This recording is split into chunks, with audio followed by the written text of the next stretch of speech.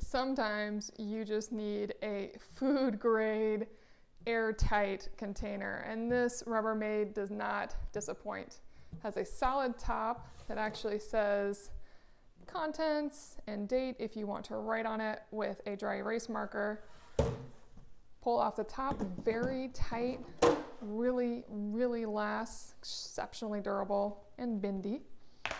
And you have your basic container. It has the measurements in quarts on one side.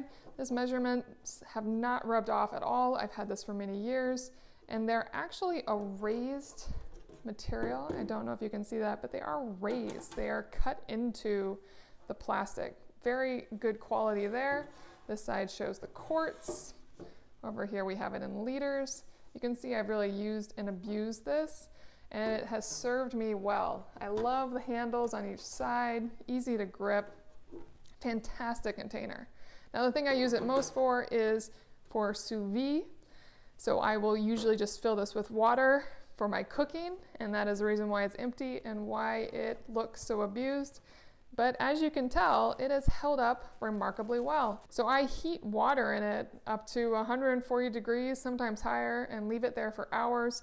And this takes it no problem at all. It's a fantastic container and totally worth buying for any functional need you have in your kitchen or your home.